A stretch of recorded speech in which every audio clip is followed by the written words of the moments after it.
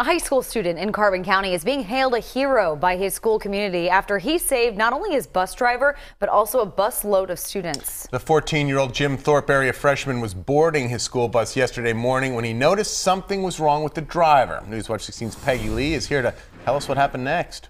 Well, Scott and Charlotte, Matt Stauffer assisted the bus driver who was having a medical emergency. Then Stauffer told the rest of the students to get off the bus and call for help. I wasn't really thinking. I was just acting, just doing what I thought was right. For 14-year-old Matt Stauffer, this Tuesday was just any other school day for the Thorpe Area freshman. He got on a school bus here at Church Road and Jeans Drive, about 8 miles from the borough, around 7:30 in the morning. But when he walked to his seat, he noticed students on the bus had panicked expressions. So I turned around and the bus driver was like leaning out of his seat and only his seatbelt was holding him up.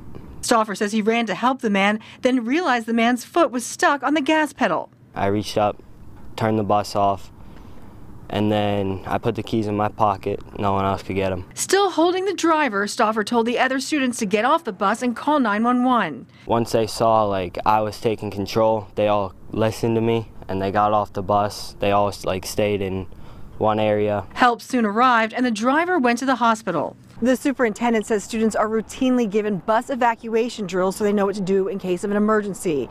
They just had one of those drills last week. It's really refreshing. You know, we just had a bus evacuation drill last week. It's refreshing to know that the students actually paid attention and employed the skills that we gave them last week, but also just snapping into action and the focus and poise that he and some of the other students exhibited. The school district is now planning to recognize all the students on that bus in some way. Still, Stauffer says he's no hero. I just helped them and just tried to help everyone the best I could. Calls to the bus company were not returned, but the superintendent told the driver is home resting. Scott and Charlotte?